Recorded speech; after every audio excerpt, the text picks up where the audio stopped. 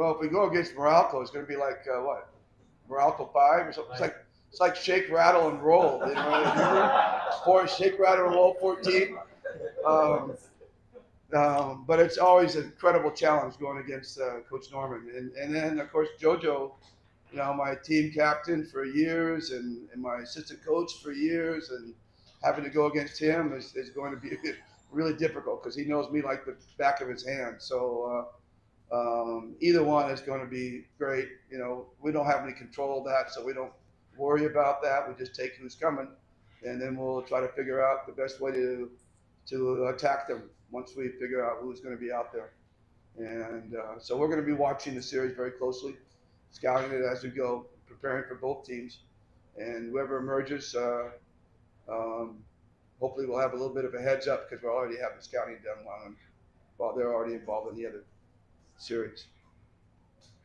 Dati ang coach mo nung din sa Meralco or TNT mo kalaban? Parehong mahirap kalaban. Pinapabayan na namin sa coaching staff ko kung ano, yung sa game plan.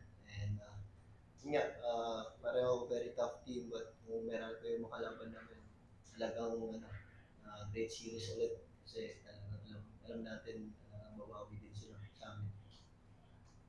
Coach Jim, any news about Jacket? It's going to be long. He's getting closer. He's getting closer.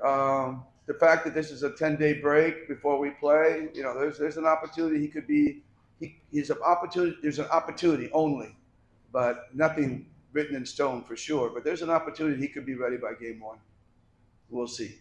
But you know, barring any setbacks, there's a chance he could be ready by game 1. He's not back in practice yet by any means.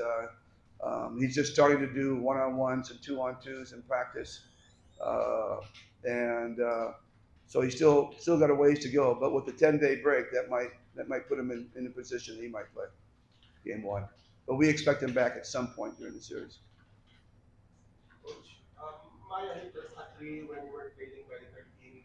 Then you made that go ahead shot. How you just not for your team moving forward that no matter when one of the outside is fine? Well, Maya's really been our best shooter. You know, he's lights out from the corner, and he has a really quick release. He can get it up, and he's tall, so he can get a shot off on just about anybody. And he's certainly not afraid of the moment, as we've seen. You know, he's what was that game that we played? He had like NLEX, yeah, NLEX, where he had 12 points in the last 3 minutes or something like that, or 2 minutes, all 3-point shots and all tough ones. So he's certainly not afraid of the moment. He embraces it, and I actually thought about subbing him just a little bit there in the fourth quarter, and I go, no. He's too clutch. I'm going to leave him in there. And so, and he proved, he's been clutch this whole conference. So, yeah, it's great to have that extra weapon there. It's great to have that length at the 2-guard position that goes along with Scotty. Scotty's big for a point guard. He's big for a 2-guard. Jamie's big and long for the 3 position. So, you know, we pose some problems there in the backcourt with these guys.